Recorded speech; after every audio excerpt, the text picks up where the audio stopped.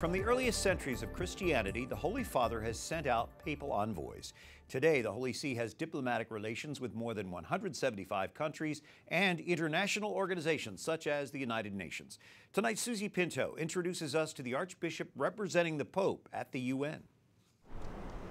Archbishop Bernardito Auza is very clear about what he thinks has guided him throughout his life. We believe in divine providence.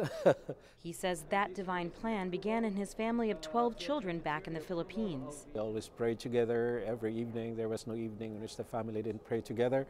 And especially my mother would require everybody to attend. His first diplomatic post was Madagascar. Later, he'd serve in Bulgaria, Albania, and Haiti, where he witnessed death and destruction after a massive earthquake in 2010. The most important churches, the most historical churches were destroyed. Schools, hundreds of schools. We also lost the Archbishop of Port-au-Prince, who died during the earthquake. People ask always why.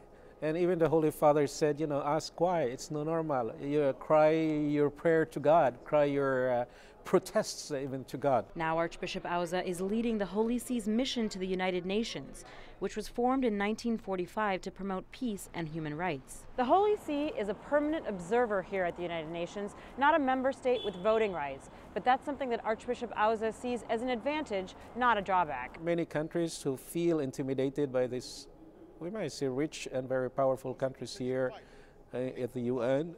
We are able to articulate certain positions that they themselves believe, but unfortunately they are not there. And that leads to some clashes, despite the Holy See agreeing with the UN's founding principles. In spite of the widely acknowledged fundamental value of the family is not among the Sustainable Development Goals. Some people don't accept the family as a fundamental unit of society. Pope Francis, though, is making his job easier. Only problem, he can't keep up. Sometimes I don't even have, even before I talk in the hall about the position of the Holy See, so many delegations already know what the Pope has said the day before. Stoking that interest is an exhibit at the UN on the manuscripts of Saint Francis. It could be setting the stage for a visit by the modern Francis in 2015. I am certain that the Pope has realized that this is an opportunity to address the UN.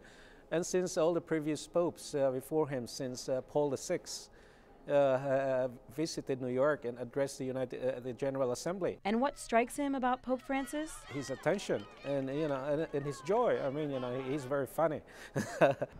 Fittingly, they are traits this Vatican diplomat has in common with his boss. In New York, Susie Pinto, EWTN News Nightly. Thank you, Susie.